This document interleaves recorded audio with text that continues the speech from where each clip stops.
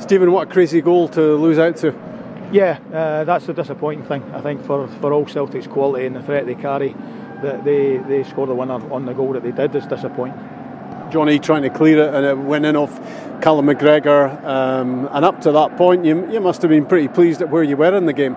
Yeah, because I think the second half they had a lot of threat, but there was nothing really until they scored that there was goals they should have been scoring, I think, and it comes from a great save from Joe, and Johnny's trying to clear it, hits at one of the players and goes in. So I think if you can stop players and teams like that having opportunities, then you've got a chance to keep yourself in the game and win at the other end, which we carried a threat. I felt like on the break we kept pace high up the pitch as best as we could.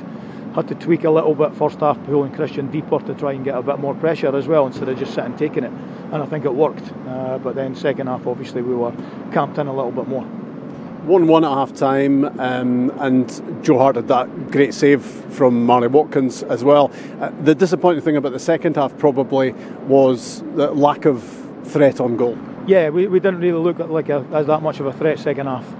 The corner kick towards the end, I don't know if it's a defender or Joe that saves it, but it looked like it was going in, which would have been brilliant. But you're right, I think decision making, like again, shooting when we should be crossing it and crossing it when maybe we should be getting a shot off, that sort of thing. But you get limited opportunities to do it here, and I think we'll get a lot more opportunities Wednesday night if we do the business right.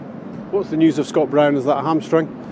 Cramping up, but I don't know if it's a hamstring injury as such, but he was cramping up, so he needed to come off. But again, Dylan the same, got a knock in his calf first half, had to come off, so having to reshuffle when we wouldn't particularly want to, but it's been the theme of the season as well, but hopefully we'll get some more back soon.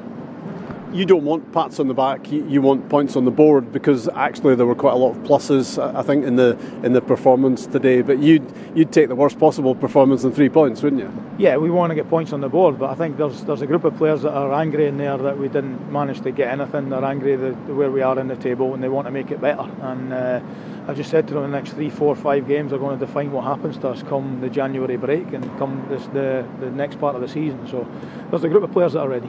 And the next two, a Pittodrie doubleheader, Livingston Wednesday, St Mirren at the weekend, and you're obviously looking for 6 out of 6 if you can. Yeah, of course we are. Of course we are. Anytime we play at home, we're looking to win. We didn't do it last time against Motherwell, but with the effort the boys put in there today, the quality they played, the bravery to play at times, if we can do that against Livingston, and it's going to take brave players, because when you're not getting the results you want, it's difficult to play. So I think you've seen the players are capable of showing it, and I think they will.